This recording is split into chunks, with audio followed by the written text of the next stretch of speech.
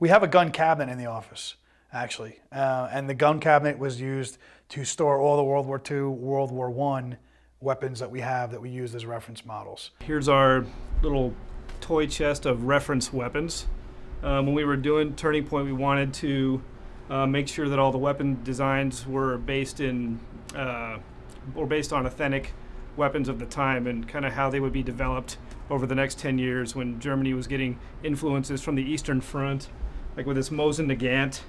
This is a Russian rifle, but we used bits and pieces of this when we were designing the new German infantry rifle. This is the M1 Garand. You don't want to get your finger in there, you get what's called M1 thumb.